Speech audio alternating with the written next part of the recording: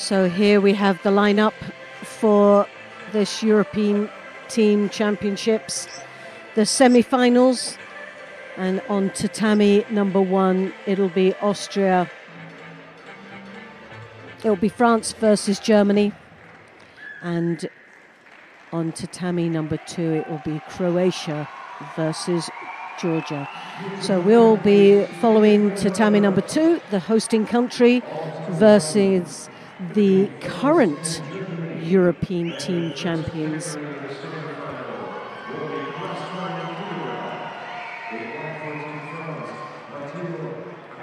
And we're going to be starting with the plus 90 kilos. The anchor man for the Georgian team, Tushishvili, against the Croatian Bulic.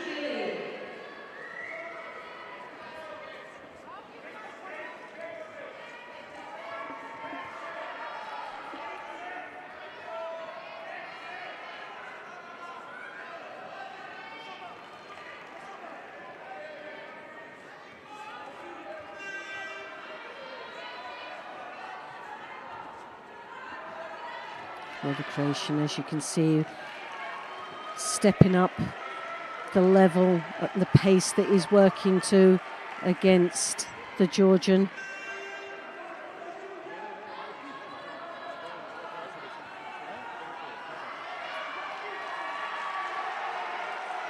Tushishvili just defending off that Tomonagi. Well, the Croatian looking very active out there. Step.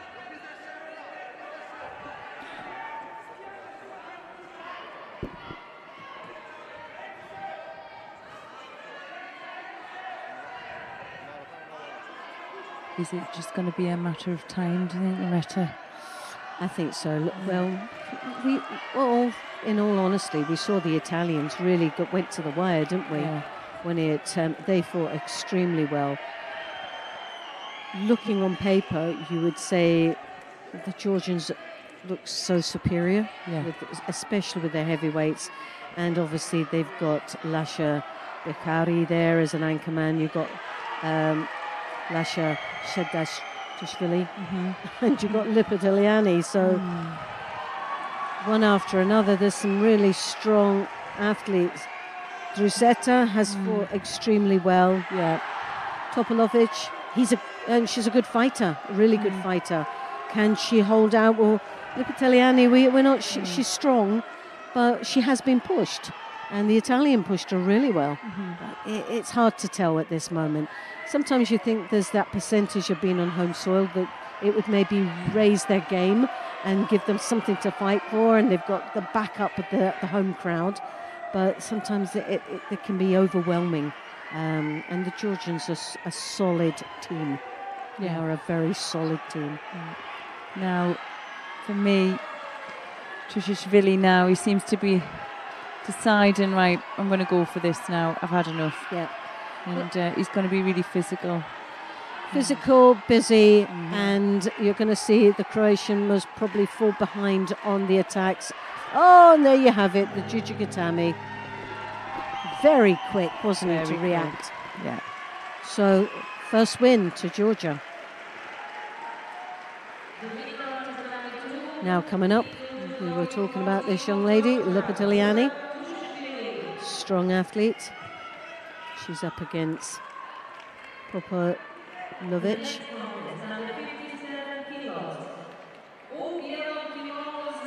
Nice. For a big man, he moves very quick, doesn't he? Incredible. Right, here we go. Popolovic from Croatia facing Lipitaliani of Georgia. Oh, nice. And she'll have, that was quick, that was beautifully done. They're demolishing them, aren't they, really? Which yeah. I think after the last innings they had with the Italians, I think now there's no messing about. We just have to get in and get out as quickly as we have, because at the end of the day, that final is going to be quite challenging. Yeah, it's going to be a hard fought contest. So Well, she had preserving the energy is important. Oh, it's so important. And you could see there she was determined to get that one finished. She'd lost her last contest to the Italian. Nice little touch of an Uchi followed by a Kosoto. She had her on the move and it was a devastating finish. Now we've got Robert Klakar from Croatia facing Lasha Shavduashvili of Georgia.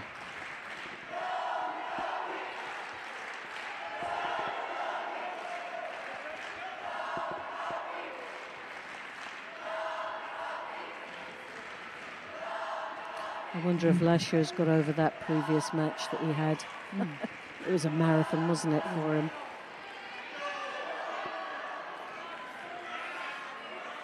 That eye just seems to get darker each time he's seen, doesn't it? It's quite a severe knock to the face that he got. Yeah.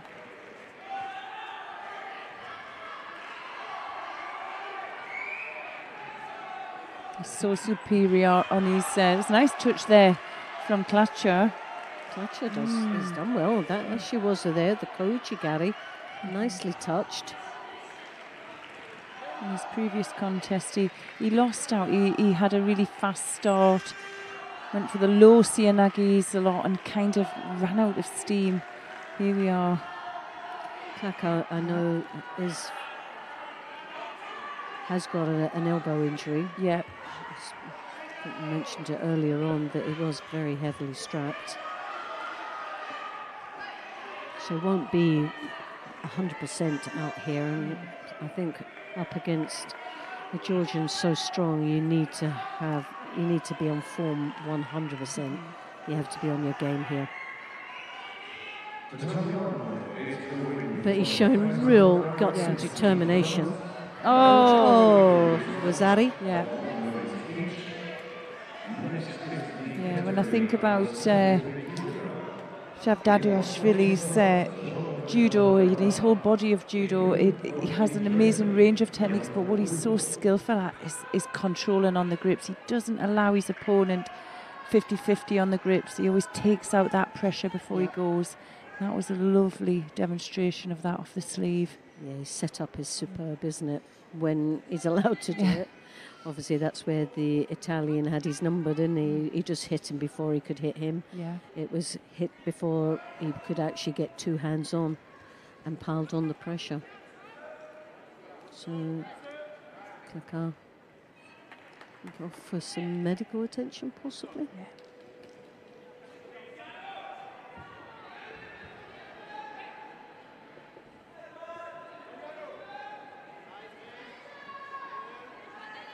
Well, nice lead in this third round contest, and it's just one more the need for it.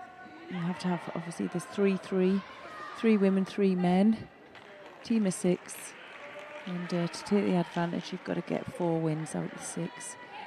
If it's 3-3, that's when it really gets a bit tricky, and they'll do a random selection, and whatever weight comes up, they have to refight, and that's when it does get really exciting for us here. Yeah.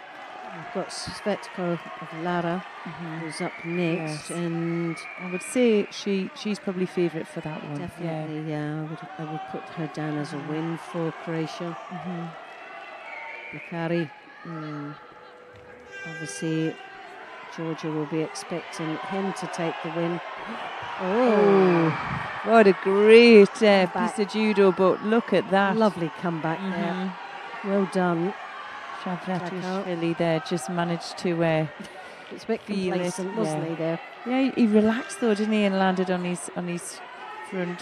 Great skill as well. Can't underestimate the Croatian. No, not at all. He's got his mojo back, that one. he's believing in himself again. Heavily strapped on the nose. Obviously got a bang to the face in the early minute. Now we're halfway. Shavduashvili, but here's you got the turnover. Left himself a little bit loose.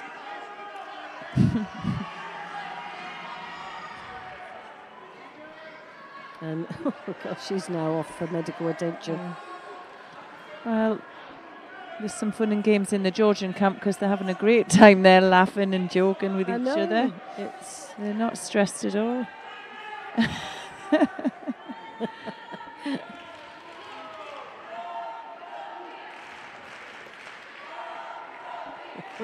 Yeah, Guram, every time I look over at him, he's smiling, isn't he?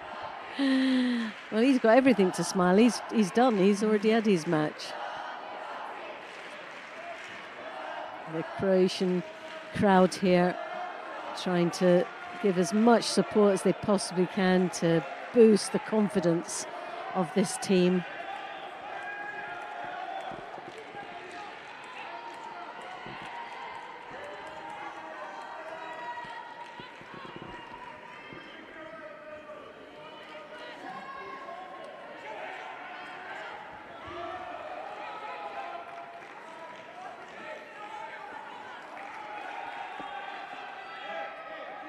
Well, there's another semi-final as well going on map 1. That's between France and Germany. And it's 1-1. Yeah, I know. So that's looking at a tight match as well.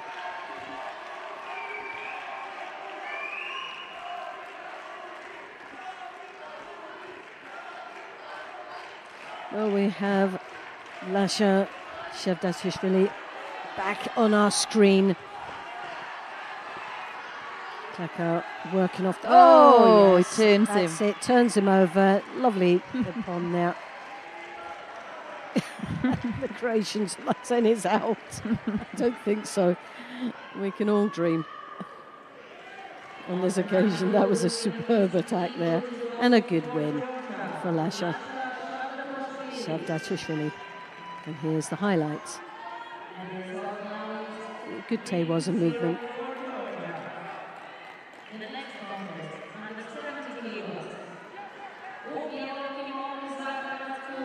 Laura Shechko of Croatia is facing Miriam Tranchuria of Georgia.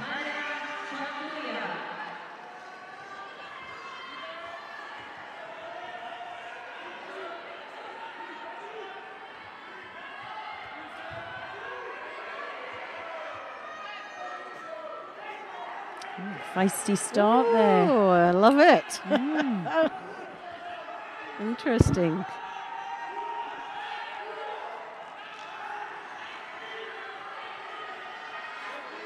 I've lost between these two. Really a physical start to this contest.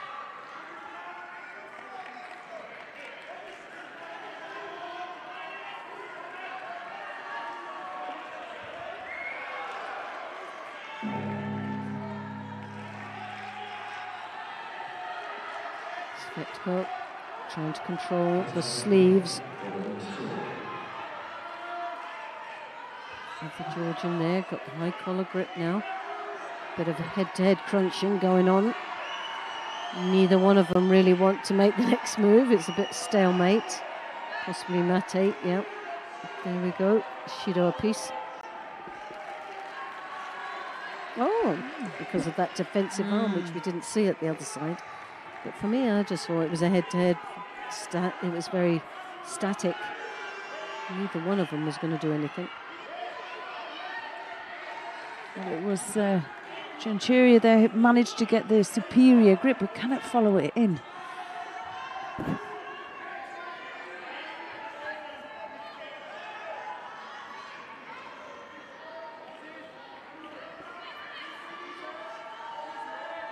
Tranchuria throwing that arm over the back there, as you can see, controlling. Now she drops it back down. Not really able to make her mind up where she feels stronger. Svetko straight in, looking for the Niwaza.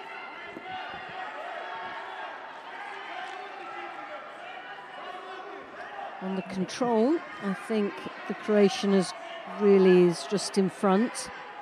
On the attacks, though, I think the Georgian has stepped it up a gear.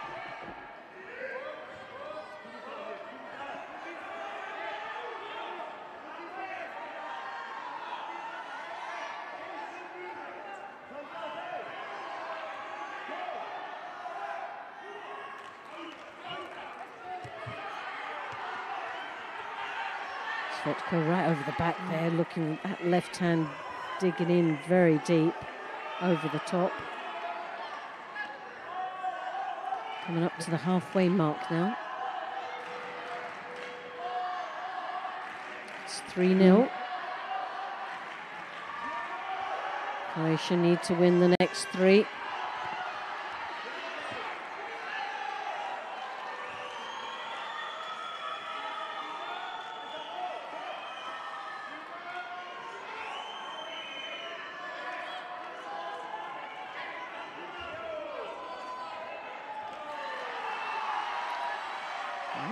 Georgian picks up the second Judo, so pressure on now. Svetko, all she needs to do is pile on the pressure more, dig in deep. She comes over the top, she's very strong with that grip.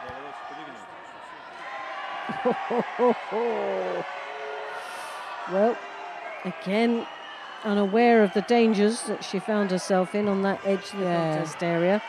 She kind of bounced off her opponent though, didn't she? I think... once more is lured to the edge.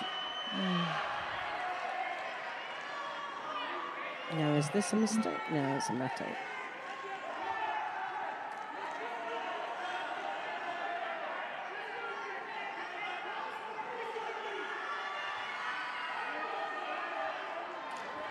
Svetko again piling on the pressure, high collar grip, drawing down on the head. And using tapping of the feet, working the edge. She's just not coming back with anything. Chanchuria, she's Chanchuria missing the judo part. Yeah, she can't overcome that high collar grip. It's caused her no end of problems throughout this contest, and I think we could be. They're giving her the benefit of the doubt with the high collar because, in all fairness, although it's strong, it's a ploy, isn't it, for that Judo? She's working for the third Judo. That's what she's looking for. I'd just love to see her follow up with using her hips so she can clinch. We're just not seeing that from her. I think she'll have one more chance. Oh no, we didn't get one more chance. Not even one more chance. So that brings it to 3-1. So the hopes stay alive for Croatia. And where we've got coming up is the under 90 kilos, and this is going to be between Dominik Druseta. They're representing Croatia in the white, and he'll be up against Georgians Lasha Bekari. They're in the blue. Croatia need to win the next 2 matches with any chance, but straight over Bekari in the first attack, scoring a Wazari in the opening seconds of this contest, so it's not looking so good right now. But Druseta, Sangaku turnover. Little cheeky little move after that. But here's the opening attack. Yes.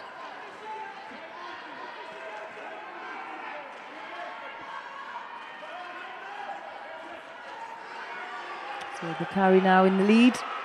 Is that Wazari on the board? Not used to fighting each other. Druseta normally fights in the lighter weight category of under 81s.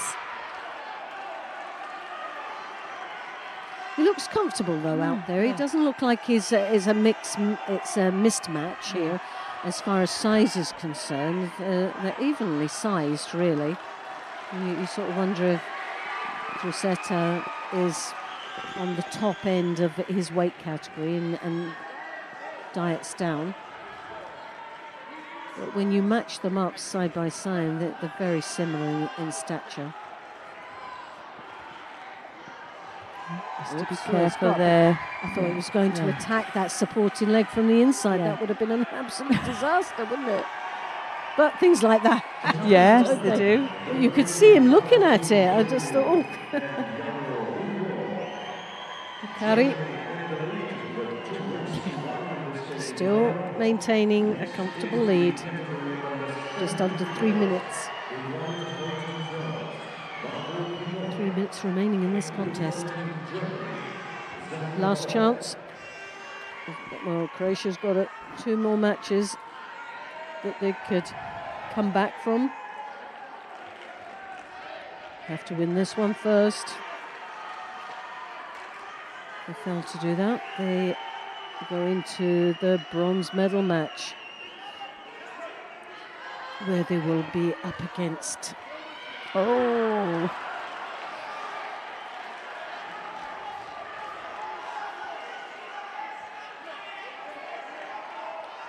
The loser will be up against the Serbian team for the bronze medal.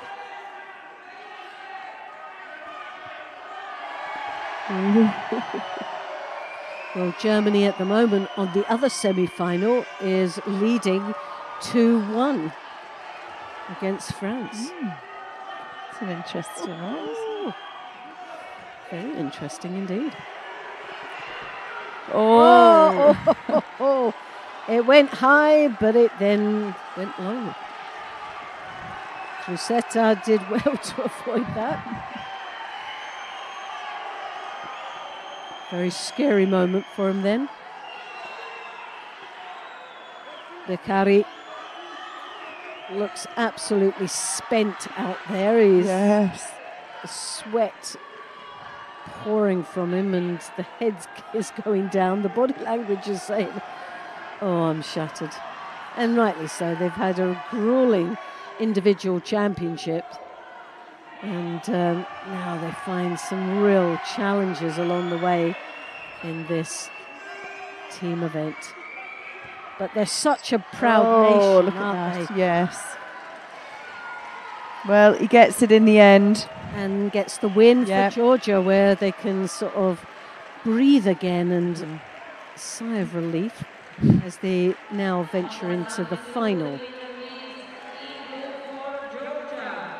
And the last step to possibly retaining their title.